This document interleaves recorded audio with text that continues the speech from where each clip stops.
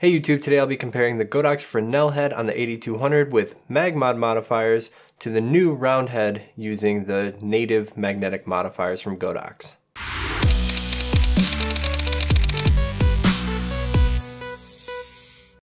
Before we get into it guys, there's a lot of pieces today, so if you're looking for a link to any products, they are included in the description below. Now while I typically use some type of large modifier for my key light, I regularly use Magmod for bouncing and filling and background lights and hair lights. Admittedly, I am not the best example of what the Magmod system is truly capable of. If you want to see people who really push Magmod to its full potential, then you should check out people like Carson Scherzer, Jason Vincent, Justin Haugen, or Jared Gant. All those guys do incredible work using just the small light modifiers from Magmod. Now, the power, the Fresnel head, and the really compact size make the Godox AD200 a really popular choice for Magmod users who prioritize a really small lighting kit. So, with Godox releasing a round head and their own proprietary set of magnetic modifiers, which are really similar to Magmod's offerings, I wanted to take a look at comparing these two systems head to head. First, let's get this out of the way because otherwise this is going to be a comment like 50 times. This is more a comparison of options in using the Godox AD200, but one of the massive perks of Magmod is that using that mag grid attachment, you can make any speedlight compatible with their system. So both of these kits that we're comparing have a light modifier that would classify as either a dome, a bounce, a gel, a grid, or a snoot.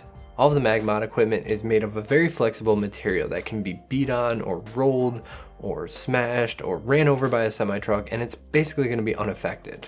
The Godox round head modifiers are all made of hard plastic, and while they're not likely to break from normal photography use, it's definitely possible. And both of these systems use magnets that are plenty strong enough for both stacking and keeping a single modifier nice and secure to a flash. In terms of price, the Godox accessory kit is $50, but you also need the Godox round head for the AD200, which is $80. The equivalent options from Magmod would cost you $240, which is the professional kit plus the price of a snoot. Now I want to go over the quality of light that you get from each, kind of comparing them head to head. And just so you know, in my test, all these flashes were 2 feet away from the wall. First, I want to show you the difference between the round head and Fresnel head when used bare.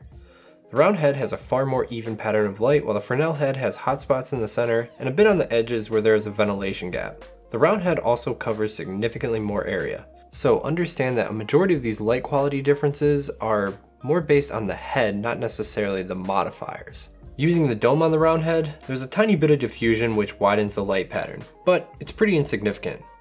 The MagSphere, however, greatly spreads the light of the Fresnel head and evens out the pattern, and it even gets rid of the ugly edge spill.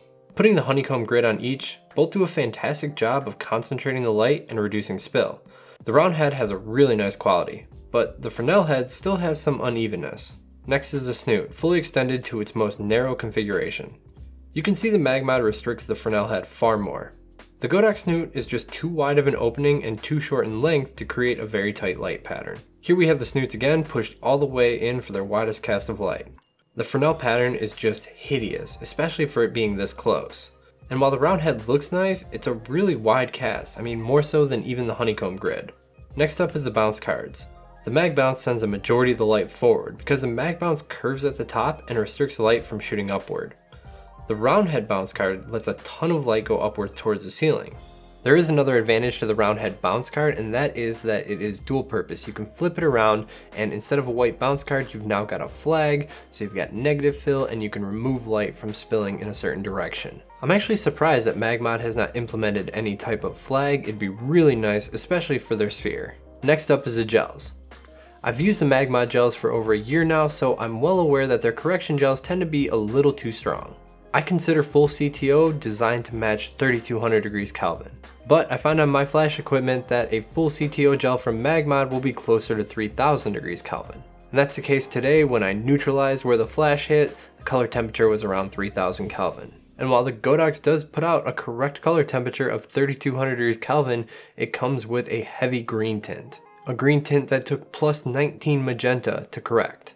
I just can't recommend a gel that has that much tint because it's going to create color imbalances between the ambient environments and subjects being lit with flash. It's also important to mention here that Magmod has a very diverse set of both correction and color effect gels. The The Godox kit is shipping with only 4 gels and have not announced any plans to expand on that kit. Last thing to talk about is the dramatic light output difference. The nature of the round head casting a wider pattern of light as well as being diffused to cast a more even pattern of light both dramatically reduce the light output. Here's a comparison between 2 bulbs and each of the modifiers.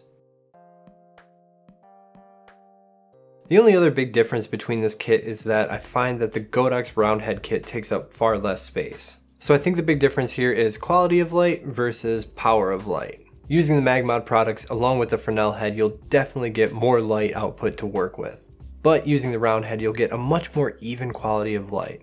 Not because it's round at all, just because it's a very predictable and even pattern that makes focusing it on a subject really easy. Whereas a Fresnel head is just liable to cause some really strange lines appearing on your subject. While these lines are really apparent when you see them on a white wall, they'll be much less apparent when you're photographing a subject when there's a lot of different contrast and colors and skin happening. Like, it's not going to show up as much in a regular photo. So all in all, I think these 2 options are different enough to make it clear which will better serve different users.